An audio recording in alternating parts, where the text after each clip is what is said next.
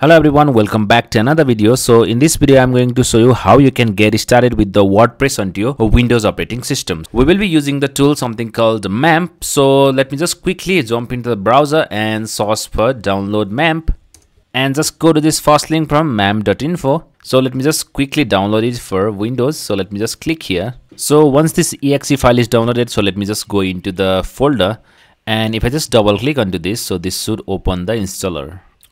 So let me just click on next. So if you don't want to install the MAMP Pro, which is the paid one, so you can just untick here and let me just click on next. So accept the license agreement and just click on next. So just press on next and you can just create the desktop icon as well and just click on install. So this should now install the MAMP onto our system. So here you can see the setup has been completed. So let me just click on finish. So let me just close everything from here, and if I just go into this start menu here and search for MAMP and just click enter, so this will open this MAMP here. So now if you just click on this start servers, so this should start the Apache server. You can see, so it has started the Apache and MySQL server.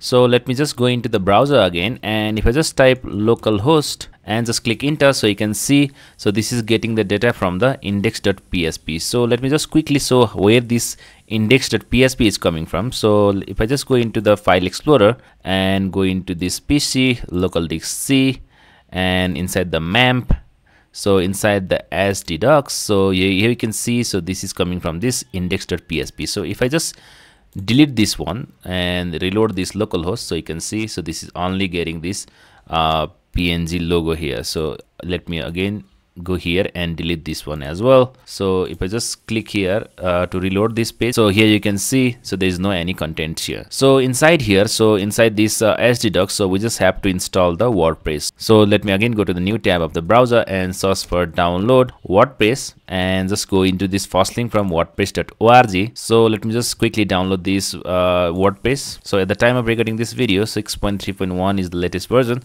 So once this zip file is downloaded, let me just go into the finder and let me just right click and extract all. So we can extract it directly into the browse and just go into this PC local disk C MAMP, and we have to extract it inside the SD docs. So let me just go inside the SD docs and select folder and just simply click on extract.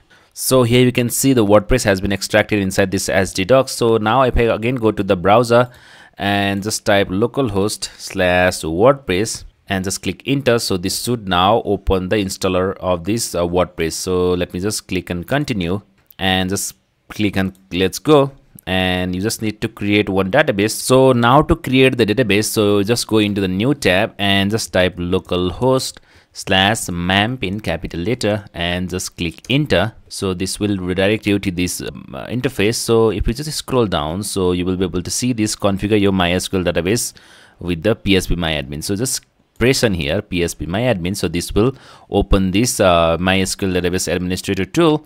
So here you just need to click on this new and create the new database. So you can just give the name something like WordPress. So just click and create, so this will create the database WordPress. So now again go to this WordPress setup configuration and just give the database name something like WordPress and give the username something like root and give the password as well root. So just give the root password and you just need to keep this default and just click on submit. So just click on OK and run the installation. So inside here, so just give the site name something like code with Arjun blog and give the username something like code with Arjun, or you can just give the username something like admin as well. So here in password, so I will keep something like test123. So you can just give the strong password as well. So I will use the weak password, and here you just need to give the email as well. So I will keep demo@gmail.com. and now if I just click on this install WordPress, so this would redirect us to this page, and here you can see the WordPress has been installed. So just click on login and we can just log in using this username which we have set up before. So just give the username, and in my case the password is test123. So now if I just click on login, so this would redirect us to the WordPress backend here. So similarly, so if I just go into the new tab and just type localhost/WordPress, so you can see, so this is the basic front end of this blog or this WordPress website. So now let me just quickly install one of the appearance. So let me just go into the appearance themes and click on add new. So you can just go into this popular one. So I would go with this extra. So let me just click on install. So just press and activate.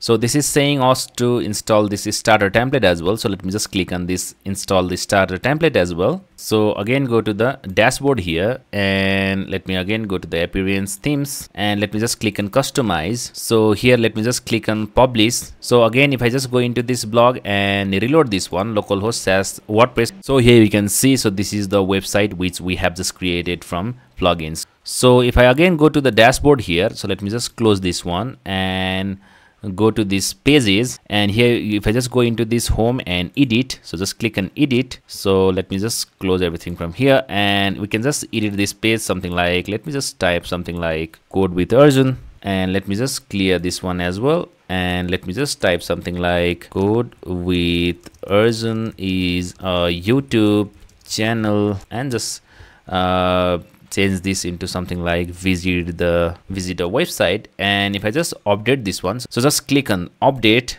and if I just go into this blog, and so this is the localhost as WordPress frontend. So if I just reload this one, so you can see, so this has already changed here. So this is how easy it is to make the website using the WordPress. Thank you so much for watching. If you like the video, be sure to like, share and subscribe. I will see you in the next one.